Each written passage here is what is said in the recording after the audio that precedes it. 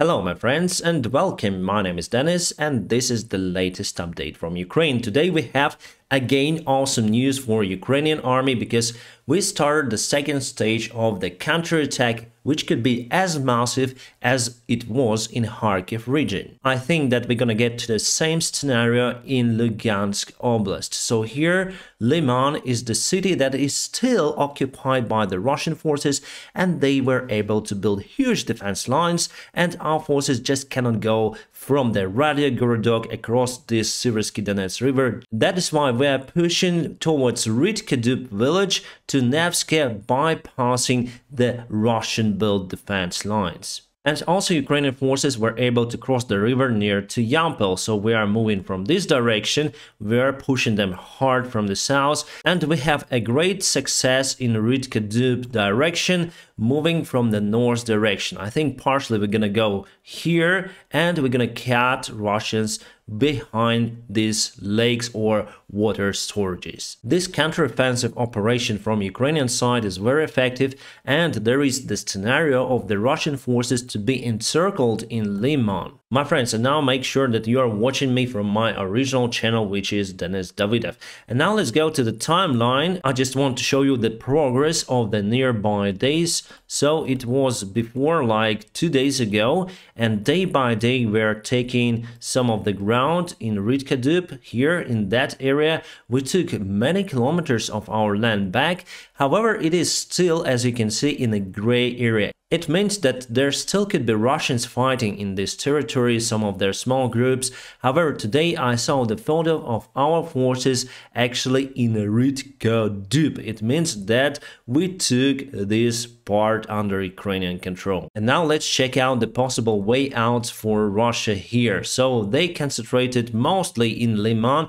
There are around 3,000 troops near to the city, and in the city itself the fighting, as you can see, is ongoing in the city suburbs, and also they have the single road which is leading from Liman towards Zorichne, Toske, all across to Kremina, and from Kremina to this main supply hub Svatove. And that is the only supply link that they have towards Liman city. And obviously that road is very close to the front lines, which makes it not reliable supply line for Russians. It means that they are struggling. They have the way out to stay in the city and fight and being encircled by Ukrainian forces. The other way out is to use the same road to evacuate their troops, basically retreating from this territory and giving Ukrainian army the way to Lysychansk, Severodonetsk and Rubizhne. That is the next step for Ukrainian army, because if we take all of those cities, there is no any obstacle for us to go to Starbilsk. We also push quite a bit near to Kupiansk, if we say about this massive front line in the Kharkiv region. And I just want to show you the timeline. So it was yesterday, and today it's been confirmed that we took the Kupiansk-Uzlovy. We already saw some of the pictures, as I told you yesterday, yeah, and we pushed towards this road towards Svatove. So our main goal for now is to take Troitske and Svatove, which are the main supply crossroads for the Russian army. But obviously Starbilsk is more important compared to those cities. If we take this one, we're gonna take all of the north part of Lugansk self-proclaimed republic, which is actually Lugansk region of Ukraine. I also monitor Russian publics and their journalists, which are on the front lines sometimes, and they say that the Ukrainian army crossed the river here near to Yampol, and they are already close to Kremina. Kremina is on the road which is leading to Zarichne, and if we cut this supply line for Russians, there will be no any supplies for the group which stays in Liman. And I guess Russians would still withdraw their army. They will not stay there because Putin is afraid of those footages of the massive Russian prisoners, war prisoners of those columns, as it was filmed during the Second World War. Then Germans captured lots of Soviets, and there were numerous of soldiers going to the prison. I honestly think that he afraid of that because it was the Putin's main command to withdraw forces from Kharkiv region and Izum. Still, we were able to capture lots of the forces, but they were running so fast that they left all of their tanks, armored vehicles, other equipment here. And here, my friends, we'll have one more scenario which could be the same as in Kharkiv region before. So Russians may run away from Liman, and we're gonna take all of this part down to Svatove and maybe going further to Starobilsk. However, Russians still perform their attacks on Bakhmut city.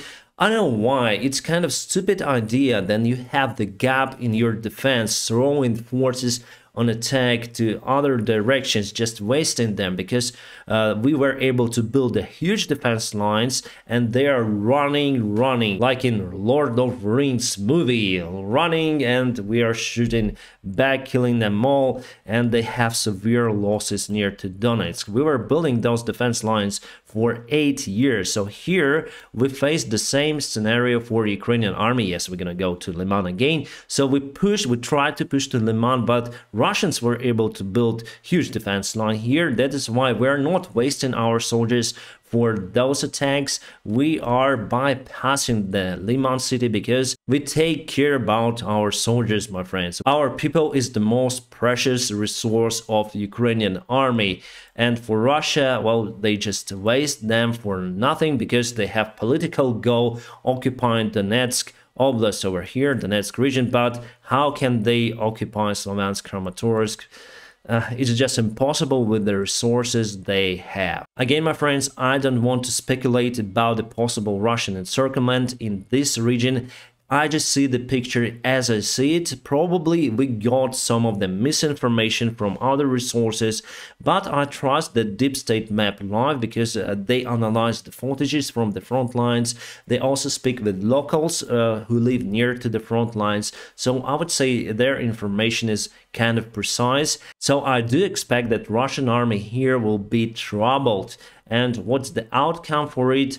I would like to go to Svatove, I would like to cut Troitsk, but we don't know what may happen because it's the war, my friends. So I'm encouraging you to support Ukraine. Obviously, I'm supporting my country also, but everything may change very fast. Now let's go to the south, my friends. Here, no changes. The fighting is continuous, and we have Odessa city, which is under attack by the Russian drones, or it's better to say Iranian drones, which are used by Russians. They are launching those drones from this territory near to Odessa, so this part, and we already attacked their hub that they use as a control center for those drones, and every evening Odessa got hurt. And today we got the latest news that there were 4 major strikes on Kharkiv city, and Russia fired their rockets from the Belgorod, or the air base near to Belgorod. So they fire S-300 rockets, which were redesigned to be ground-to-ground missiles. Originally, those are anti-aircraft rockets. And there is the huge fire today in Kharkiv region, and also some problems with electricity. And yes, Russia still wants to annex those regions, 4 regions of Ukraine: Kherson area, Zaporizhia region, Donetsk and Lugansk. So it was some kind of fake referendum there, and today they put the result more than 97%. They say that people voted for joining Russia. So it's crazy because they want to join Zaporizhia region, but mostly people live here in the city, which is under Ukrainian control, the main city in this region, and around 1,500,000 people live there, and totally here we have a little bit less than 2 million people who live on Russian-controlled territory and Ukrainian-controlled territory.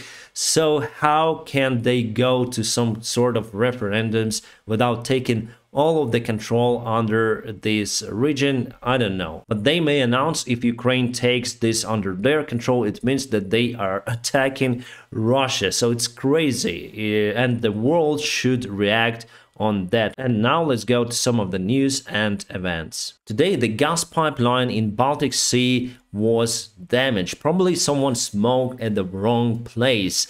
And Sweden, a scientist, or it's better to say seismologist, tell that there were some of the blasts. And I believe that it was the Russian sabotage. They used submarines or scuba divers to target that pipeline. Russians just want to blackmail the European Union countries, saying that they will not supply the gas to those countries. Before, they said many times that they're gonna block the supplies, but they have the contract for supplies, and that is the way out for them not to supply their gas to those countries. Obviously, that would rise the gas price on the European markets, and the only way how they can supply their gas to European countries is through Ukraine. And that is why I believe those seismologists saying that there were explosions. But again, my friends, I'm unaware of who was planting that bomb on the pipeline, or who was firing that torpedo, or maybe it was some sort of blast from inside. It could be everything, but my thoughts that it's just Russia. United States Secretary Antony Blinken said that Ukraine may use Western-made weapons to target unrecognized Russian annexed territories that they try to put to Russia after those referendums. I think no country in the world would recognize those fake referendums. This is the picture of Kupiansk-Vuzlavi. This is the railway station, and we got that city under Ukrainian control, and we put Ukrainian flag there. Here we have the military map of international researches of war, which is in the United States, and they also analyzed the footages from the front line, saying that we are in Rytka, and however here we don't have the break from Ukrainian forces to Crimea. Russian soldiers put the washing machines inside those ammunition boxes just to deliver them back to Russia. They don't have morale, they don't have motivation, they don't have discipline. Unlike in Ukrainian army, where we have all of those components. That is why we're gonna win this war.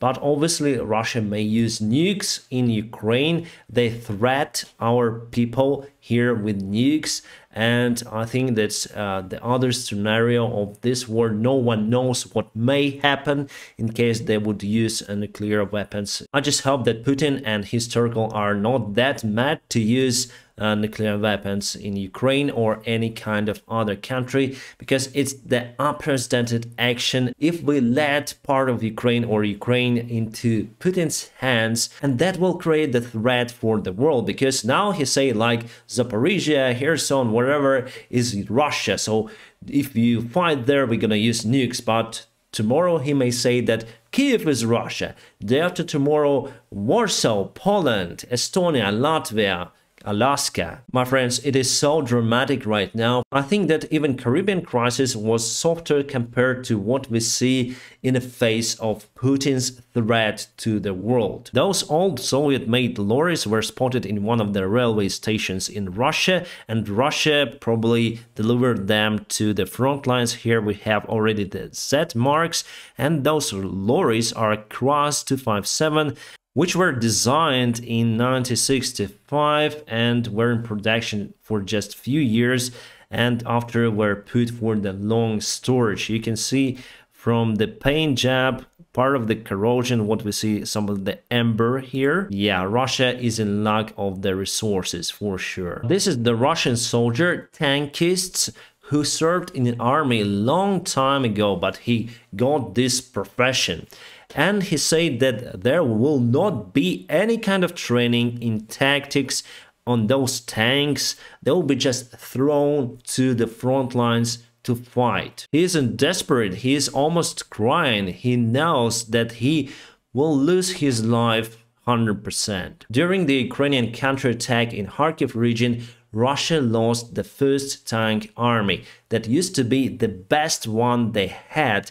That army went to parades many times and they got the best equipment and the best training. So those mobilized soldiers obviously are doomed there. And those are Russians who are trying to leave Russia because they do afraid of the massive mobilization that they have.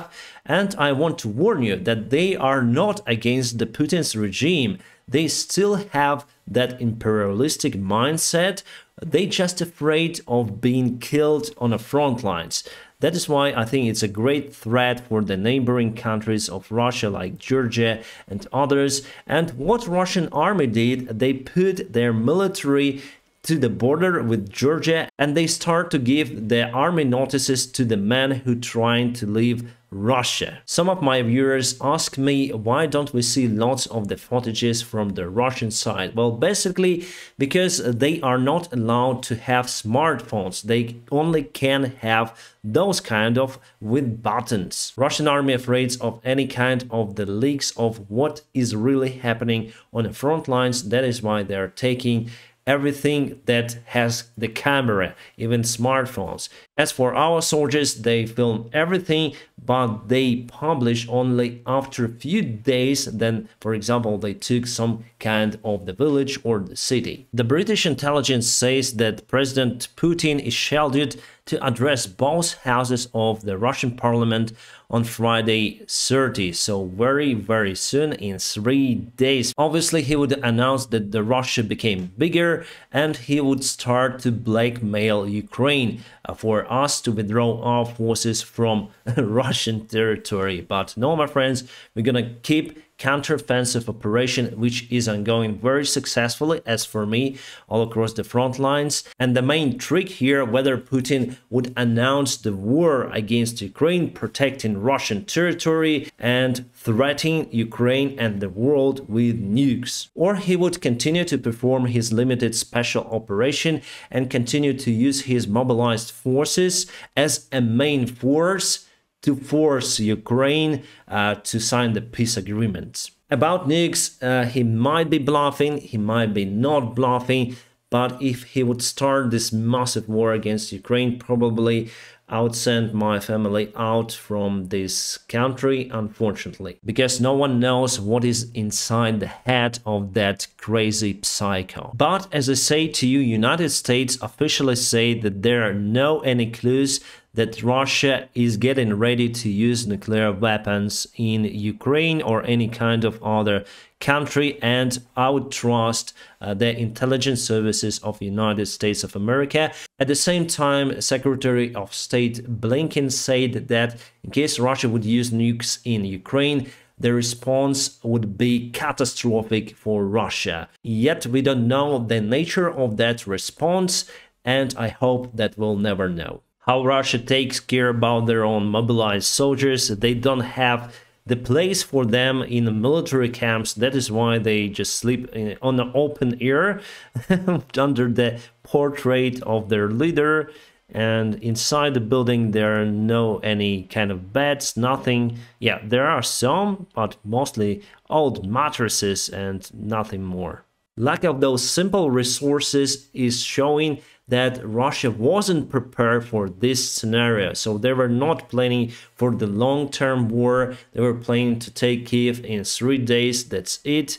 And now they are struggling even giving a uniform to their own soldiers. The uniform that we see is old-fashioned, that were put also for the long-term storage in 1995 or something. Also news from United States of America, they will give 16 of those NASAMS systems. Before they wanted to give 2, now 16.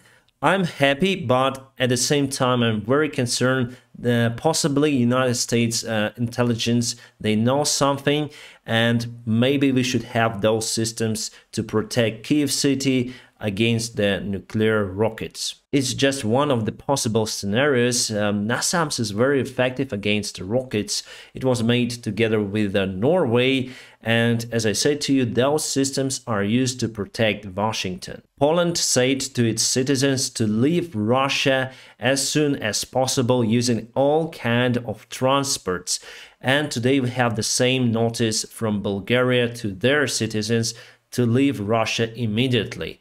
I don't know why they say like that, but also quite concerned. President of Ukraine Vladimir Zelensky in his address to United Nations said that if Russia would annex Ukrainian territory recognizing those fake referendums, he has nothing to talk about with Putin. It means, my friends, that we'll have only military solution for that case, and it also means that we need to have more help from our Western allies providing more weapons to Ukrainian army. My friends, I'm gonna keep you updated on the situation here in Ukraine. Now, what can you do to support this channel is just to press the like to this video. It helps me a lot.